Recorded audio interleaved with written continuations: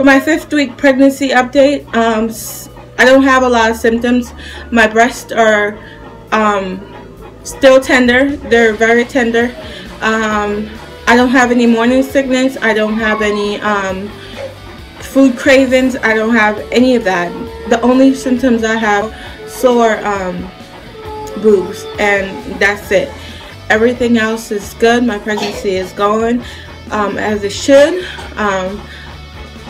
Hopefully it continue to be like this. I'm only 5 weeks, so I don't have a baby bump or anything like that.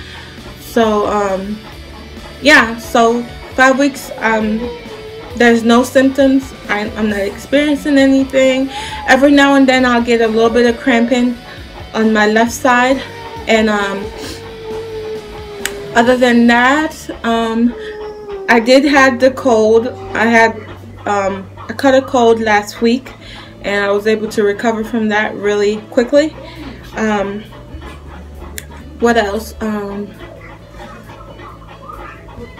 I do have a doctor's appointment coming up on Tuesday for confirmation of pregnancy with my doctor, and then after that I think he's going to schedule, once confirmation and everything is done, I think he's going to go ahead and schedule me for my routine prenatal visits and get me on my prenatal vitamins and all of that. And so yeah, so anyway, thank you guys so much for watching. Subscribe, don't forget to subscribe, and I appreciate all of your support.